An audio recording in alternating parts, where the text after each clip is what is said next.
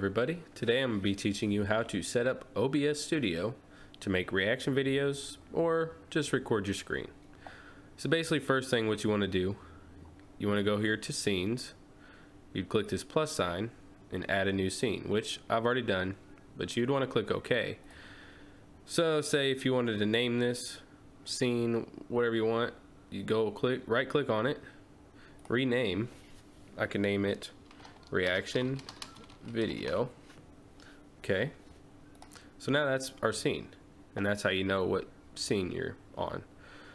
And then basically you would want to set up a display capture first. So you'd click on here on your sources, you'd click the plus sign, and you would do display capture and click OK, which I've already done it. So I'm just going to click cancel. That just brings this up.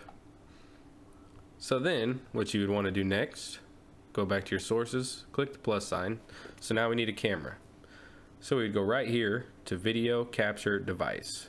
Click on this, click OK. And now what it does, you choose through your camera. I'm gonna go with the 1080 Pro Stream and click OK. Oh, hello everybody. So now basically you got everything up there you need for a reaction video, but you got to set it up. So I want to do here, I'm gonna click on the display capture. I'm gonna make this fit to screen. So I'm gonna right click, I'm gonna go down to transform, and then I'm gonna stretch to screen. Oh shoot, what happened to my display capture? Well, now what you need to do, go down here, click on your display capture, and you see this little plus sign, you would click on that and it will bring that forward. So now this is what you're gonna need to record your video. It'll capture your screen. So I'm gonna shrink this down whatever size for a reaction video or whatever you're doing. So now you see, if I go over here to YouTube and like say if I was in the full screen mode, now I would have it set up. See, this is just a video of me painting. I'm just showing it for reference, you know, show you how it all works. But so yeah, basically that. So I'm gonna escape out of here, get back.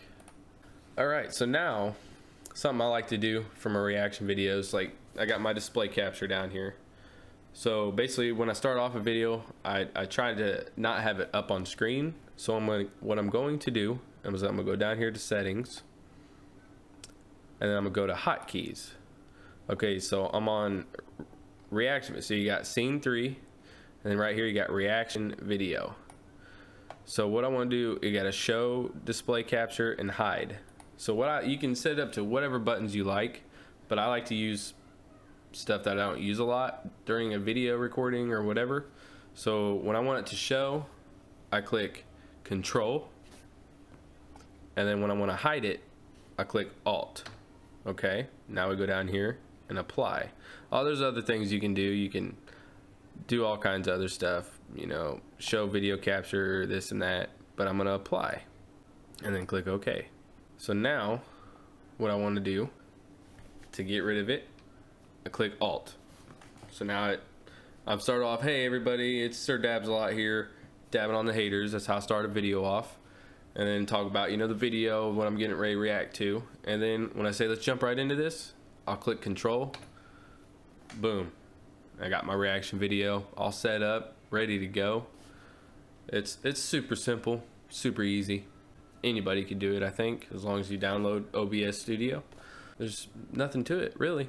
But like if you was to want to just record a screen, whatever, you would want this, you know, all the way up, just to record your screen, whatever you're recording, whatever.